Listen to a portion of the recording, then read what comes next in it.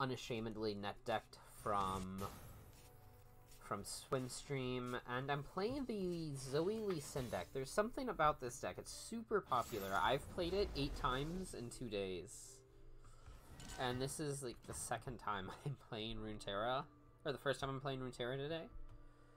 This hand, I'm not sure how important Grand Plaza is to this deck. Like, I don't know if this is a deck that I want to try to mulligan until I hit Plaza. So what's my curve look like? Shark on 2, 3. I think I can let go of Onslaught and Glimpse. Okay, now we've got play on 1. Haunted Relic. Oh, and we've even got Grand Plaza. So is it better... So I play Warden's Prey on 1 here.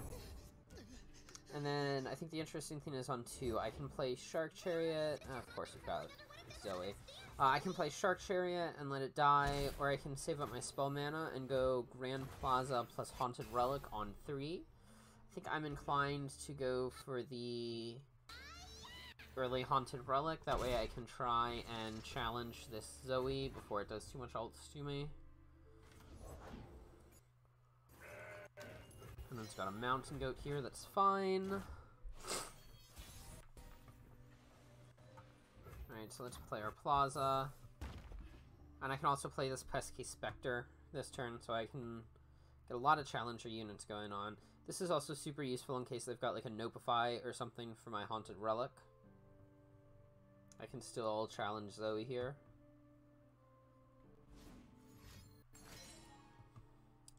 Alright, so now my options for challenging Zoe look like shit.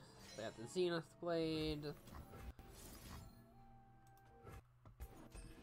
I can still deal damage to the Zoe.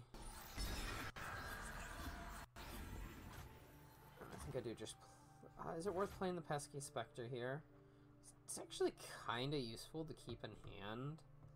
That way I just have a free way to turn on Shark Chariot later. I think I'll keep it in hand. And then we'll challenge Zoe, challenge the goat, get in for a little bit of damage. It's really unfortunate they had the Zenith Blade there to protect their Zoe. But not much we can do about that. Remembrance isn't bad. Alright, yep, use the gem on Zoe.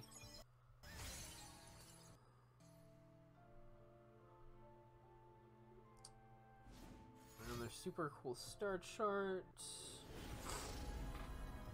We get to invoke a card here. Oh, we've got the Charger. Okay, let's pass. I'll trade Warden here. Still take quite a bit of damage thanks to Overwhelm. Operation Sentry. So I can play Sentry plus Shark. The next turn use Pesky Spectre so that I can get Shark attack back. Seems alright. I'm not sure when I'm supposed to be playing this Scout. Perhaps it's better to try and play it. I guess I could go Scout first. And then they'd need a lot of ways to protect their Zoe if I open on the Scout attack and challenge it. That seems fine.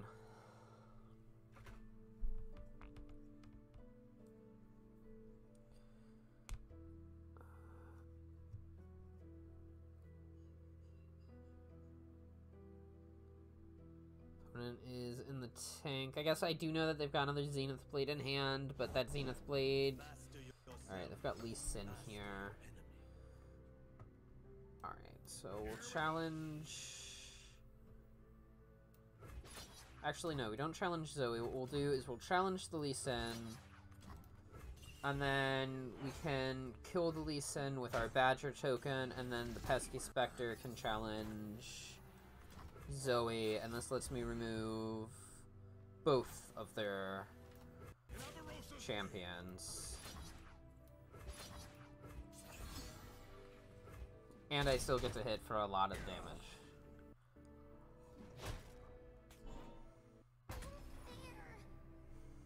good lord, the the Grand Plaza is a card.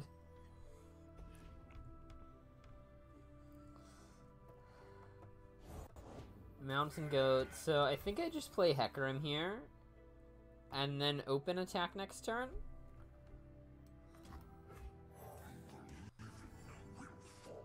And then that's just, like, a ton of damage smashing into their face.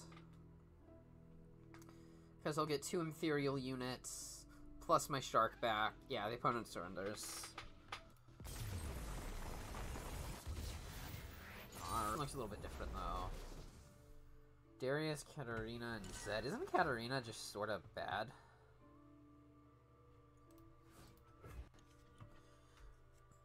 Ooh, Pesky Spectre. Not bad with the Grand Plaza at all. Goes really well with my Blighted Caretaker as well. Let's play a Warden's Prey here. Excuse me.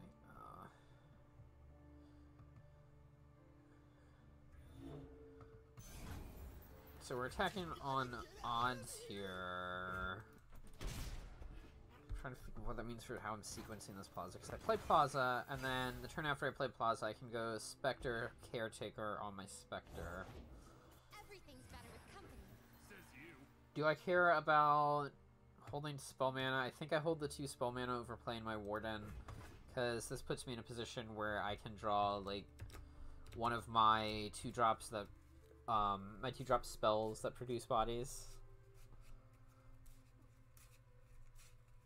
So next turn I can Grand Plaza plus that. Actually, next turn, what I probably want to do is Grand Plaza and then play my Pesky Spectres. And then just get a bunch of challenging going on. Because I do have the Warden's Prey I played on turn 1 that I can let the Caretaker kill. Wow, so this is another huge benefit to playing these Pesky Spectres. Like, I'm not losing any tempo by playing the Grand Plaza here, because I'm now building out my board. Despite having no actual mana interest. Is this just the best Grand Plaza deck? Because it plays, like, Pesky Spectres, and I can bank spell mana onto so that I can play my Haunted Relic and Onslaught of Shadows and stuff? That's interesting.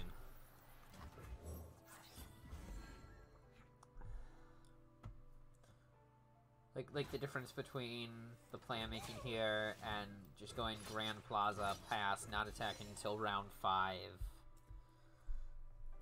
is instrumental.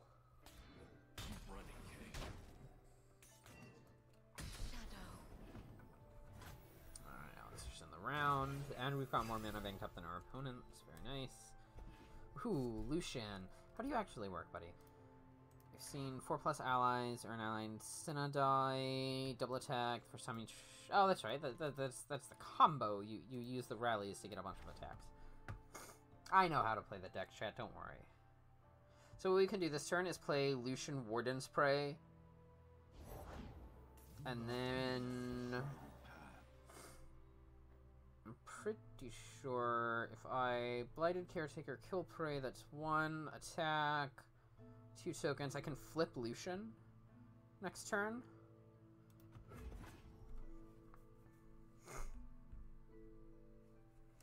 That seems pretty good. Alright, opponent attacks with their Zed. I suppose by passing there, I actually give them a chance to, like, pass back and waste my mana. That's interesting, but I don't think they ever miss out on this attack. I could double chump with these Warden's Prey, but I sort of need one in hand. Oh wow, Shark Chariot. That's an insane draw. Okay, so actually, let's rethink this. If I do Shark Chariot plus Lucian this turn, next turn Warden's Prey plus Caretaker, that still works. And this just gets me... this just gets me, like, a free Shark for an extra attacker next turn. Wow, picking that up off of my Warden's Prey is amazing. Oh, and it helps Lucian level up. Alright, so we'll play our Prey, and then our Caretaker. We're going to have a nice turn here. Even if they kill our Lucian, I don't think that matters too terribly much. I mean, it'll suck. I'll still get to challenge Zed. Play Counteract. Kill this.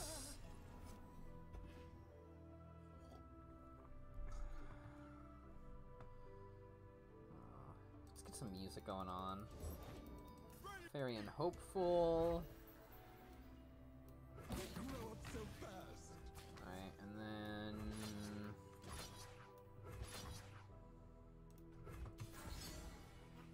And I get my Shark Chariot. So I'll get a Rally here, and then I can play Pesky Spectre. Can I kill them this turn? If they don't have a way to deal with my Lucian, I think I actually just kill them?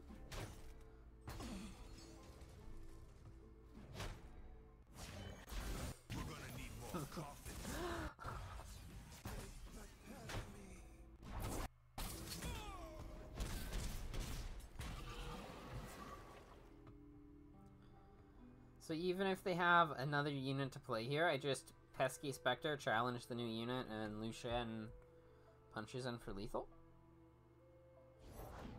I have my orders. Oh yeah. So I play my Pesky Spectre. This card is insane.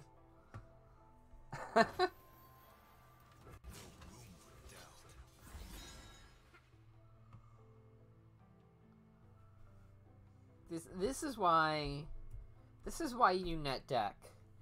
I never would have put this card in a deck that I played, but by borrowing Swim's deck, I am able to take some cues from a far better player, and that makes me a better player in turn.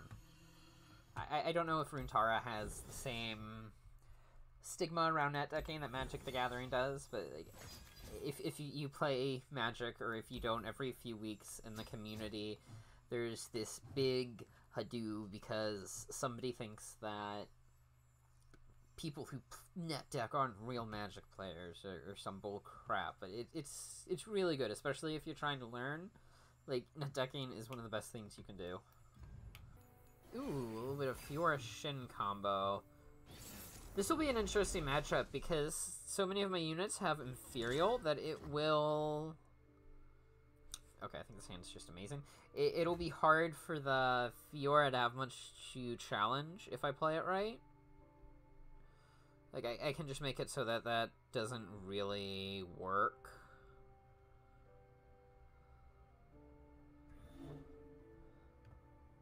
Maybe I could have pitched this Remembrance without being too sad.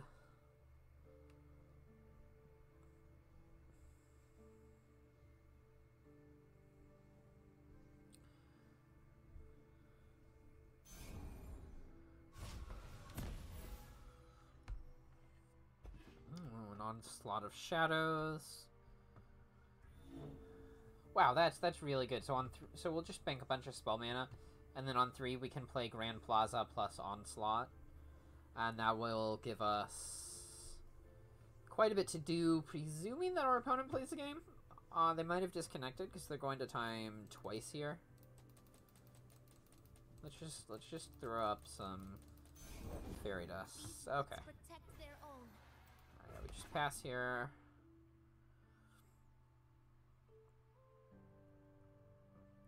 Well, I guess we don't really need to do the whole Onslaught Plaza thing. We're attacking on evens. We'll definitely play Plaza on 3. Wait, that's actually even more nuts for us, right? Because then we play Plaza on 3, and then on 4 we can go Spectre, Caretaker, plus Onslaught, and just kill anything that they've played. Alright, yeah, this damage doesn't matter. Down our Plaza. All around. Looks like the opponent doesn't really want to give us much to hook.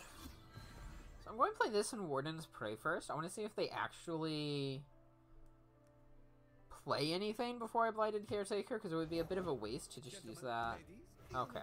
Nice.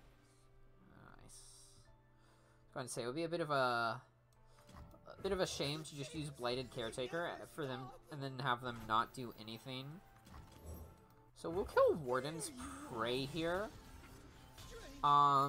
Like I said, I want to try and use these units in such a way that I don't have any real units lying around. Like, I'm going to challenge this here, because the less units I have on the battlefield that don't have Inferial, the less there is for their Fiora to grab. It's like, if I wasn't thinking about Fiora, then I would have had the Lancelot thing challenge this. Alright, that's okay. Sorta sucks I did it like that. Saves them 3 damage, still gives them something to clean to with their Fiora. Though I suppose I can just glimpse beyond this if they play the Fiora.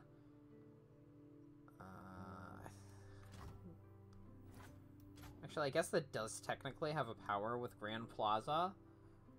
Alright, let's just end the round here. Because I can use this, it probably won't kill anything, but I can use this to, like, challenge a unit, that way something with actual power is able to get in. Looks like the opponent's got Screeching Dragon.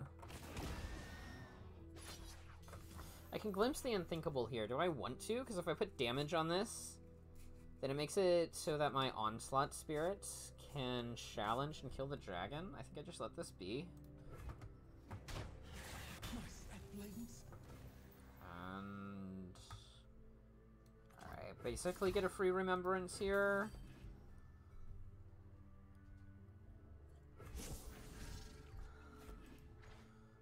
Ooh, that thing's just naturally got Challenger. So that's even better than using the Onslaught. Do I actually just want to play Hecarim here? Because, like, this challenges the dragon, I play Hecarim. If they do something scary, I've still got, like, Onslaught of Shadows, so that I can add more units to the board if I need to. I think I'll just play Hecarim here and see if they want to do anything.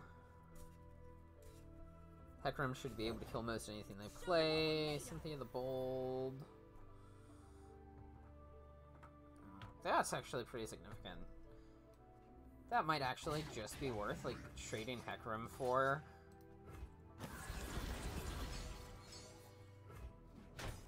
Alright, so now they don't have a board. Technically, we don't have a board, but we've got more spell mana banked up, and we've got a pretty good hand here.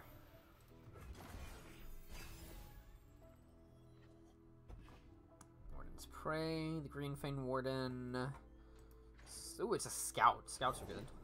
And it's got another Screeching Dragon here, that's fine. I could just play out my Shark Chariot here, that way I have it available. I think I do that. I mean, this also sort of gives them a chance to slip up and maybe try to eat my Shark. My shield is yours. Bright Steel Protector. Do I care about that? Looks like I can... I just don't think I care. I don't know. I can play... if I play Green Fang Warden here, I can sort of dissuade them from attacking with it. I think that's fine. And then if they want to attack with the dragon and challenge my barrier unit... okay. Yeah. I think this is altogether fine. Let's kill our Shark Chariot here.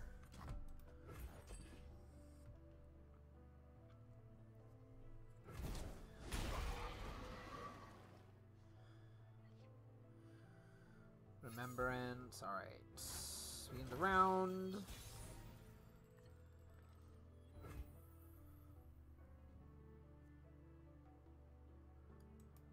Make sure I understand. Yeah, it's gotta be only scouts. So let's attack with this, see what this prompts them to do. I'll stop you. Alright, yeah, that's fine. So we get Shade of the Protector here. And they play a Shen. Alright, Alright, Shin's really annoying. The fact that all of these things have 5 power is actually really annoying. That's hard for us to bust through. I can use this combination of spells to just challenge and occupy all of their units, and then that hits for challenge, 2, 4, 10. And then they die to cask, so if they don't have another unit here, this is actually lethal. Nature blesses her followers. We each defend our brethren. Oh well. Had a unit. I still think I want to go through with this line, though. Oh, Jesus Christ. Okay, so that makes my attack, like, incredibly bad now. Because now they get a giant chunk of life. So I guess I'm just meant to end the round here.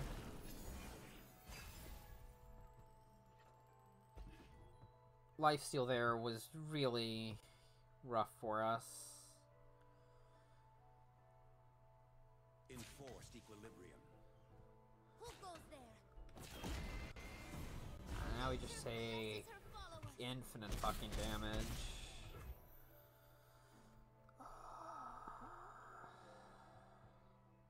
We probably lose this one.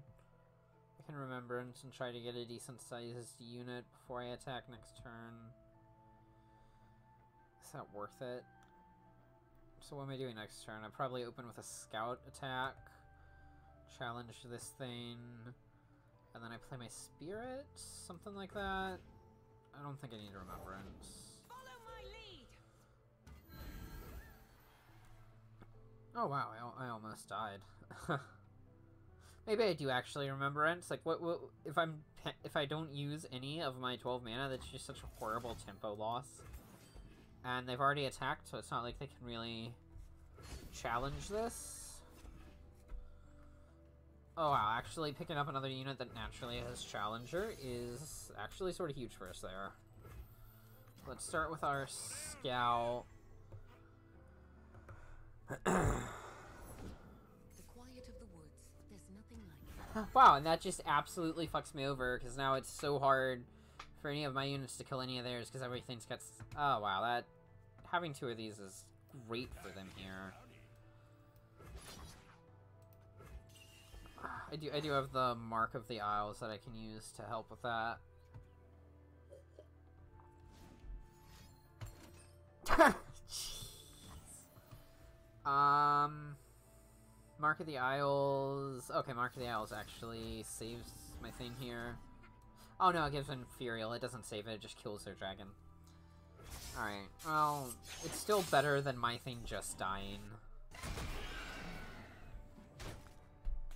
Ooh.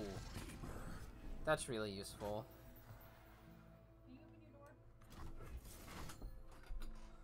Hi, Mina. Don't forget to feed them. I won't. Alright, so we'll play Onslaught, and then we've got the Bannerman, which sort of helps counteract the +1/+1 they got earlier? So yeah. Chariot and then Bannerman. Make some challenges.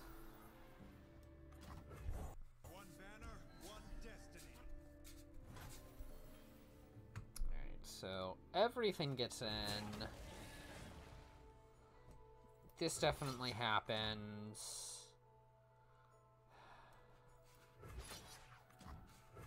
Yeah, I really would. They pumped all of their units just a little bit too much for me to really interact with here.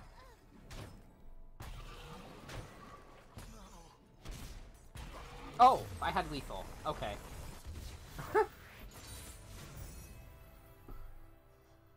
Something that is very underrated when you're playing a card game is, you know, counting the damage that you're dealing to see if you actually win the game.